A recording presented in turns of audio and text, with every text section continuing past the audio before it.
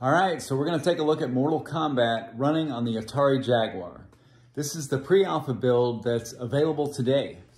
Hey guys, I'm Chris with True Fun Entertainment, and if this is the first time you watch my videos, welcome. I am currently porting Mortal Kombat to the Atari Jaguar. I got lots of stuff to cover today, but most importantly, today is the official release of the pre-alpha build of the game. So finally, you guys can actually try out what I've built thus far. So if you are a Patreon supporter at the True Tester level, go to the top of your Patreon feed at the pin. There's a pin post at the top that has details on how to download and run the game. So we're going to get into the details of what's included and what's not included in this pre-alpha build. But first I wanted to kind of give you a rundown of some stuff we're going to cover today. So the first thing we're going to take a look at is the game actually running on real hardware. So we're going to kind of show what's included and what's not included in this pre-alpha build, and kind of what my expectations are from you guys to help me test. Because like I said, and you'll see a pop-up at the beginning when the game pops up that says, essentially, this is a pre-alpha build. It is a little rough around the edges, but I wanted to get it in your hands. Number one, I think I owe it to you guys because a lot of you guys have been supporting me for months, and I've been, giving you guys updates, but everyone's anxious to actually try it. So we'll take a look at that. Then, as I kind of mentioned in the last video, I had to redo all of the sprites in the game for the fighters.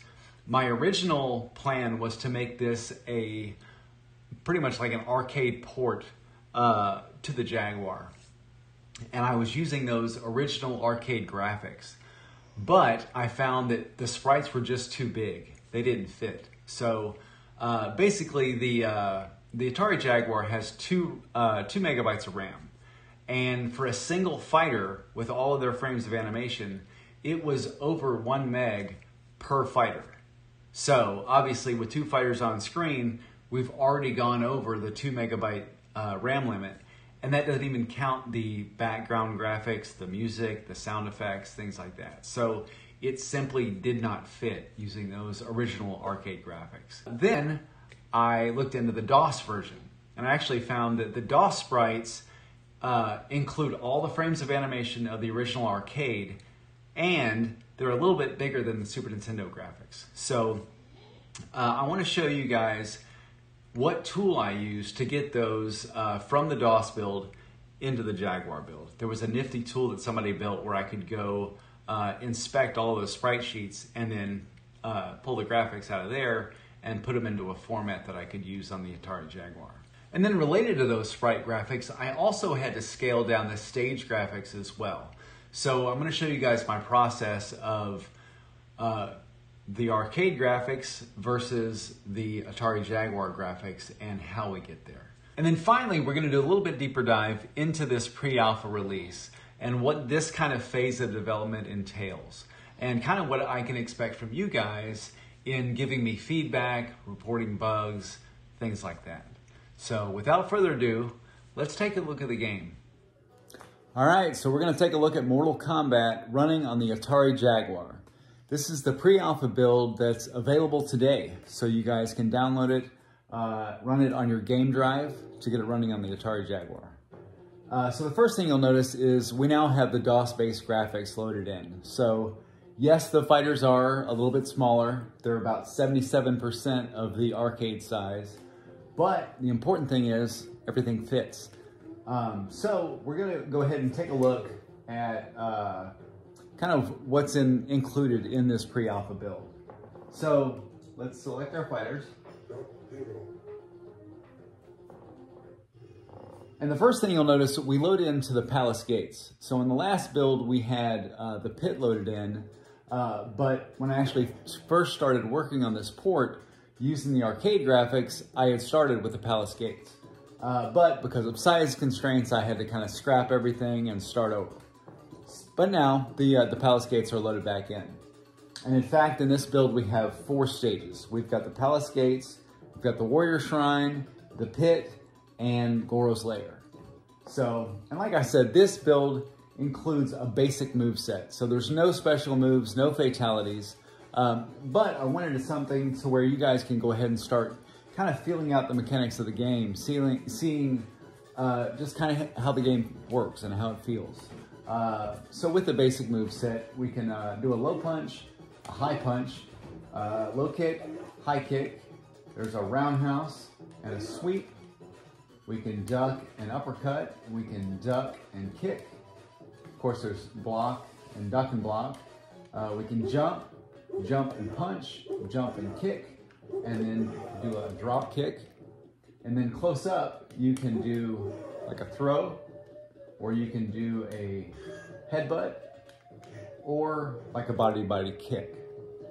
So, like I said, with this basic move set, you can kind of get a feel for the game. And also check that document that I included with the download, because there is a list of known issues. Like I said, I have a running bug list of things I know I need to fix, but that's where you guys come in, is helping me identify these bugs as well. So, and like I mentioned, when the game boots up, some things are rough around the edges, but I wanted to give you guys a chance to try it out and give me your feedback. So up next, we're going to talk about how I got these DOS-based graphics loaded into the game and the tool I used to do so. Let's take a look. Okay, so as I mentioned in the last video, the biggest undertaking over the past month and a half has been getting those arcade sprite sheets out of the game and getting the DOS versions into it such that they would all fit, that I could get all the frames of animation and all the fighters and all that good stuff. So I knew I wanted to use the DOS graphics, but I didn't know how to get them. I scoured the web, all kinds of, there's plenty of websites out there that have full sprite sheets for whatever game you want. And there's plenty of like Super Nintendo and Genesis game graphics out there, but there's not a whole lot for DOS. I found this really cool tool. It's called Rewolf. It's a Mortal Kombat GRA viewer. And a GRA file is basically a graphics file that's used for the DOS version of Mortal Kombat. And this is a little Python tool that essentially you point it to the Mortal Kombat EXE for DOS, and then you can choose what graphics file you want to dig into. And as you can see here, it lays out all of the animations for the given fighter that you have selected. So, and then you can even do like an enable animation, and it'll play through all the frames of animation so you can kind of see it in action. So, and the cool thing, like I said, the DOS version has all the frames of animation that the arcade had. The only difference is the DOS graphics are about 77% of what the arcade sprites are. And that was just enough to get them all to fit on the Jaguar. So what I did was I used this nifty little tool to go grab all the graphics. And this tool has a nifty export button that it will export a PNG that I can then bring into paint.net and put onto a sprite sheet that I can use on the Jaguar. So from this, I then went into paint.net and I created this. This is the actual sprite sheet that I'm using on the Jaguar. And as you can see, everything's spaced out here to work with the 16 by 16 grid that the graphics need to be in for the Jaguar. And while using this little tool, the Rewolf Mortal Kombat viewer, it kind of gave me a behind the scenes view of Mortal Kombat while it was in development. And I thought this was pretty cool. So first of all, Shang Tsung is not labeled as Shang Tsung. He's actually labeled as the Emperor. So I thought that was kind of cool that, you know, while developing the game, they hadn't yet named all the characters. So Shang Tsung is known as the Emperor. Instead of Sonya, she's labeled as Liz. I'm guessing after Elizabeth Malecki, who is the actress that played Sonya. And then finally, perhaps you've heard the lore of Mortal Kombat originally being designed as Van Damme the video game. So the creators got inspired by movies like Kickboxer and Bloodsport, and wanted to make a fighting game that they could then take to Van Damme and get him to actually act and do his likeness in the video game.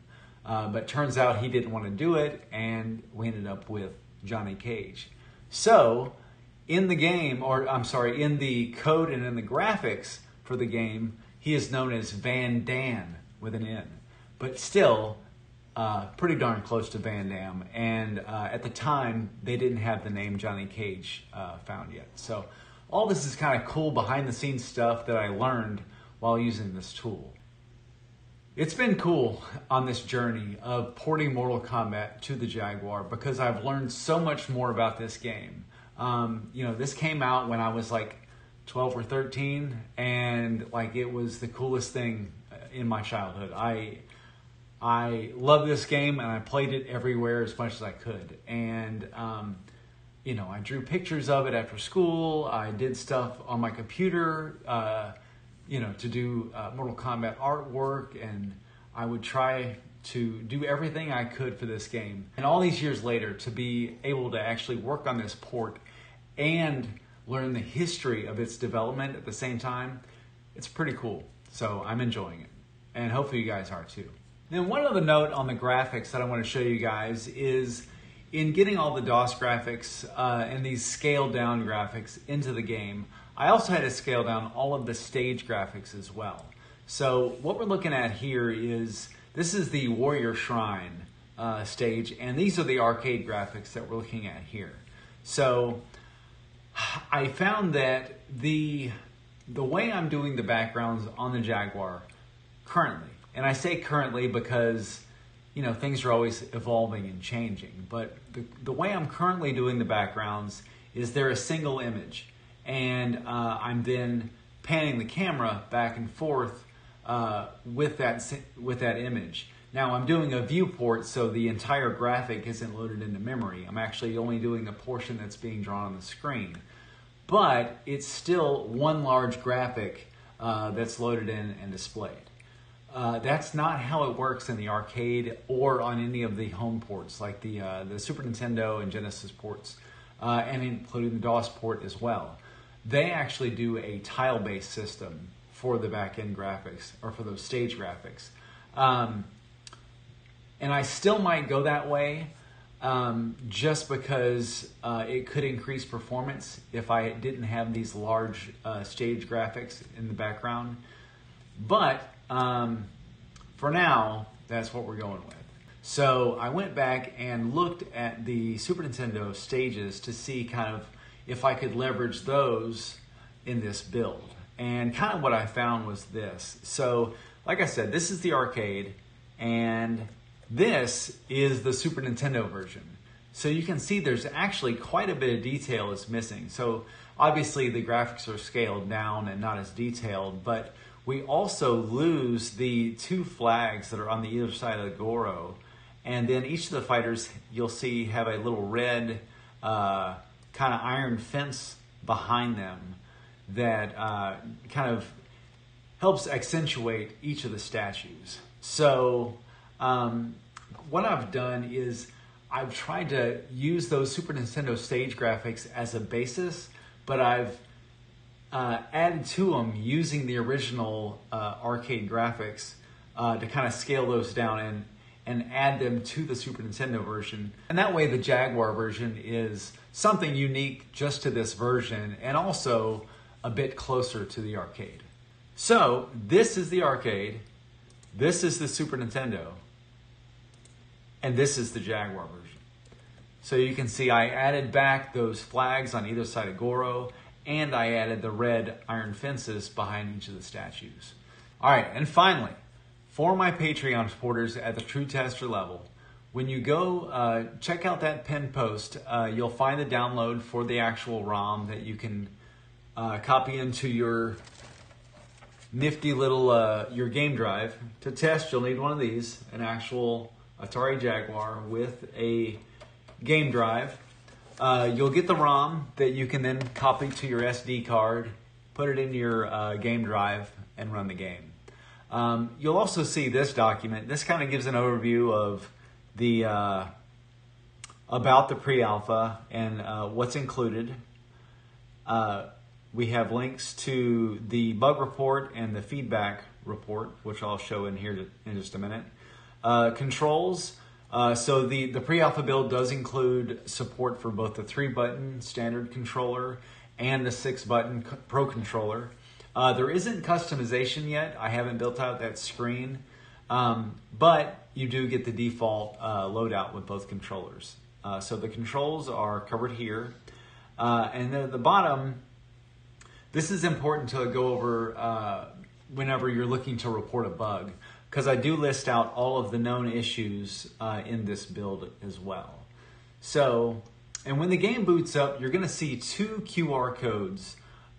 Each of those codes is used to either provide feedback or report bugs. So the feedback form basically looks like this. And it's just asking general questions. You know, were you satisfied with pre-alpha? What did you think of the graphics? What did you think of the sound effects, music, controls, and so on? Just a few questions to kind of see what you like, what you didn't like, and then there's an open text box at the end just to provide any and all feedback that you want to give.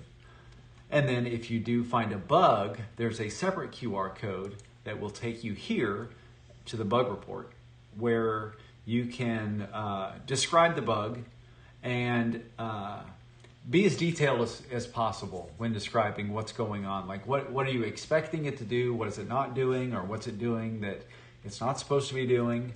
And then how to reproduce it. So the big part of debugging is being able to consistently reproduce the bug. So if you do, if you find something, certainly report it. But if you can reproduce it consistently, that helps a ton in me debugging, you know, what's going on.